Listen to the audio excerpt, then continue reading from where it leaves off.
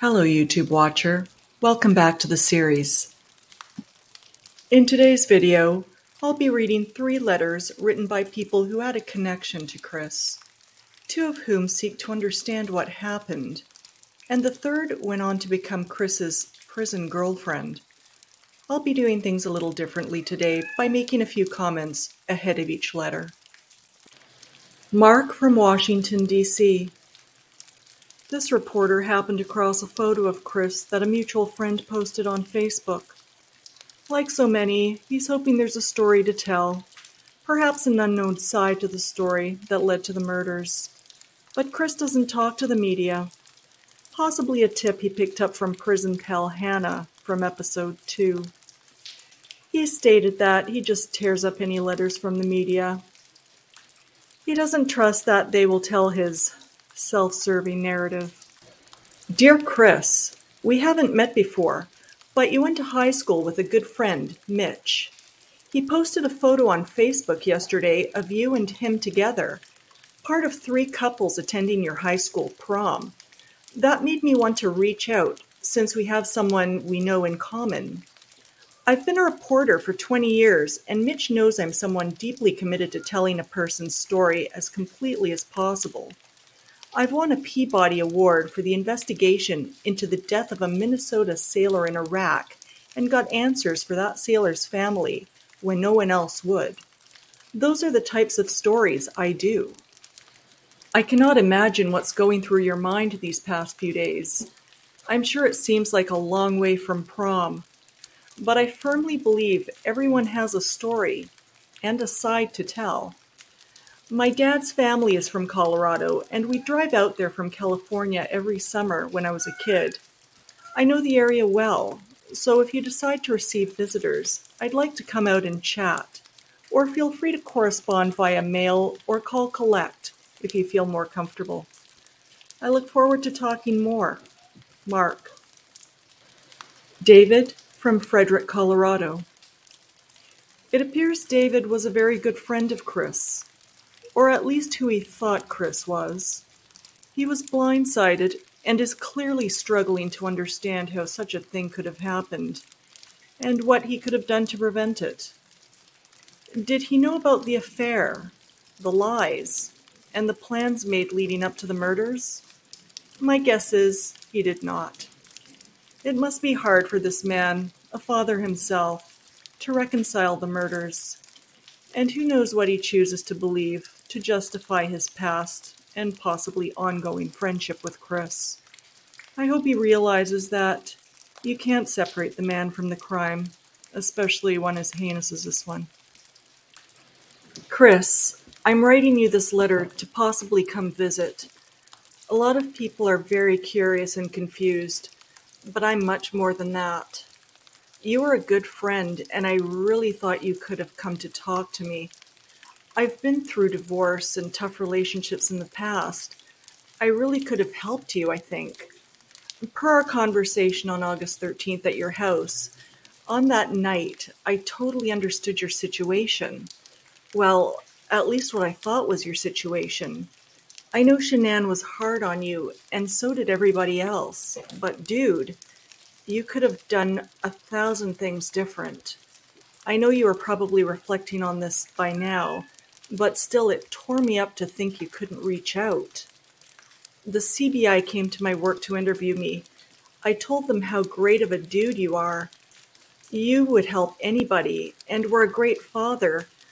I also told them how overbearing Shanann could be, and that there is no way you had anything to do with their disappearance. People were saying from your TV interviews, that guy is guilty. I would stand up for you and say, you don't know Chris.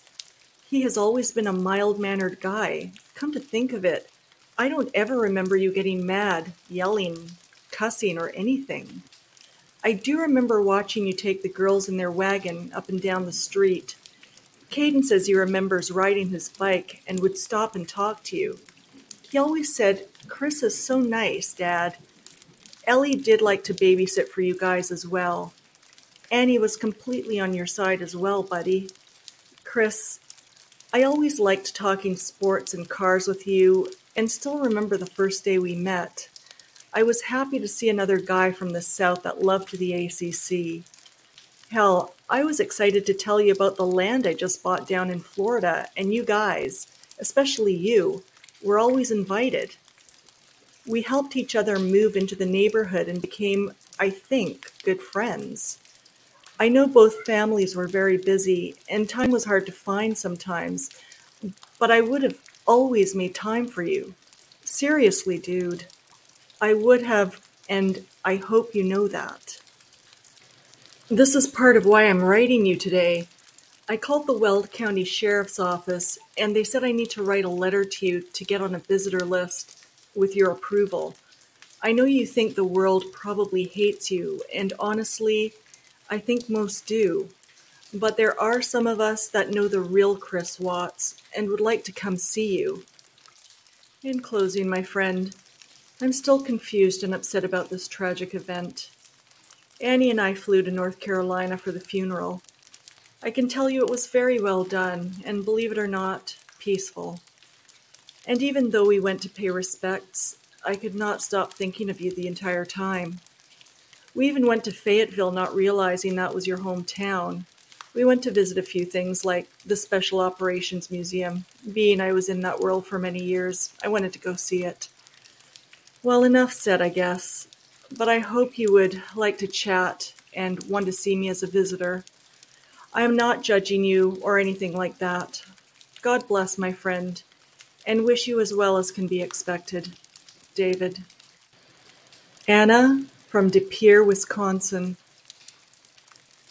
For those of you who don't know, Anna wrote to Chris while he was in Colorado and eventually became his girlfriend when he was transferred to Wisconsin, where she resides. Apparently she had hoped he would be transferred closer to her. Could it have been due to the power of prayer? Her letter clearly caught Chris's attention.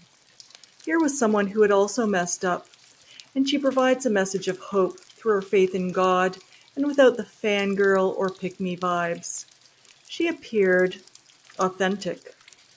But in a follow-up video I will be creating this weekend on his relationship with Anna, you will see how she influenced him in ways that prevent him from taking responsibility for his actions.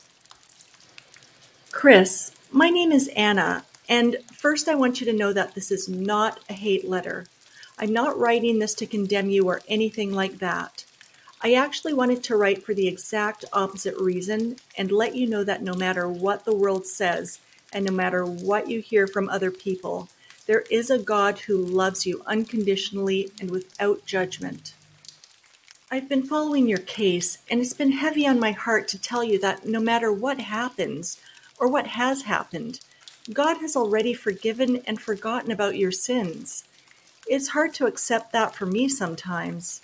To know that when I do something wrong and sin, I don't have to worry about him hanging it over my head and reminding me of what I did wrong. Instead, he welcomes me with open arms and loves me where I'm at despite what I did wrong. I obviously don't know your story, but God never changes, and his love and forgiveness is the same for everyone. You simply have to ask God for forgiveness and then accept it. It's really that easy. I'm not sure your background or if you believe that Jesus died for your sins, but I want you to know that he did, and he would do it again and again because he loves you that much. John 15:13 says, "Greater love has no one than this, that someone laid down his life for his friends." I also want you to know that if you're feeling like your life is over because you're sitting in jail and might be there for a while, and you feel like you should just give up, you still have a purpose. God can use anything and anyone, and he still has a plan and purpose for your life. And he can still use you. In fact, it's people like you and I who sin that he uses the most. Our stories and the things we do, the trials we go through, shape and mold our lives, and he promises us that he will count it all for good and to never harm you, but to give you life and purpose. Jeremiah 20:11. "For I know the plans I have for you, declares the Lord, plans to prosper you and not to harm you, plans to give you a hope and a future. Pray that this will give you hope, even a little bit. I know there are a lot of rumors going around, and I choose not to believe them. But I read somewhere that you're depressed and not doing so good. I really can't imagine what you're going through, as I've never been in your position. But I've been through some really bad depression, and I can't imagine it's worse, not being able to talk to anyone. Please don't let thoughts ruin or torment you, especially the people in there or out here. I can imagine it would be hard not to. But focus on what God thinks of you, how much He loves you. He desires to have a relationship with you, to know your heart. He thinks you are valuable, and He created you in His image. He cares for you. You are a gift. You have been justified and reclaimed, no longer a slave to sin. You will not be condemned by God. You have been set free. You are accepted and made new. You are chosen by Him and predestined by Him to obtain an inheritance in heaven, and He will supply you with all your needs. When you feel sad or depressed, focus on those things and remember who you are in Him, because that's all that matters, and His opinion of you is the only one that matters. So a little about me. Since you have no idea who I am, I figured I would share my story and how I came to know Jesus. I'm 32 years old, and 3 years ago, I got into a drunk driving accident. I was the one driving, and it almost took my life. I woke up in the hospital, and they told me they wanted to amputate my right leg because it was completely dead. I kept refusing, but they told me I would die from infection if I didn't get it amputated. Eventually, I signed the consent form to amputate and started praying that God would heal me. I went into the surgical room and came out 6 hours later and still had my leg. They were able to take a cadaver artery, and it miraculously worked. They eventually had to transfer me to a more experienced hospital where I stayed for 2 months and had over 20 surgeries on both of my legs in order to save them. After I was discharged from the hospital, I was bedbound for 6 months, then wheelchair-bound for 6 months. It took me over a year to learn to walk again. I became very depressed, but through it all, God was there. The doctors were astounded by how well I healed. They have no clue how I'm here walking today, because they told me I'd probably never be able to walk again. Even through the last 3 years, coming up to 4 in February, I've had some really rough times with severe chronic pain and depression, but somehow I was able to find strength through Jesus to get through the toughest times, and He's never let me down. I hope that you read this and it gives you hope and something to fight for. I'm going to end this letter here, but I will be praying for you in the meantime, and I would love to continue writing if you would like to. And if you choose to write back, please put attention Anna under the church address, and if you choose not to, just know I have hope for you, even if you don't have any for yourself. Keep fighting. God bless, Anna. I'm going to end it here for today. Leave your thoughts below. What made you cringe? Be sure to like and subscribe, and join me next time for Letters from Ruby. She's your garden variety nut. She starts off with victim blaming, then sprinkles in a possible alien sighting, and moves on to talk of demons and being visited by angels sent down by God.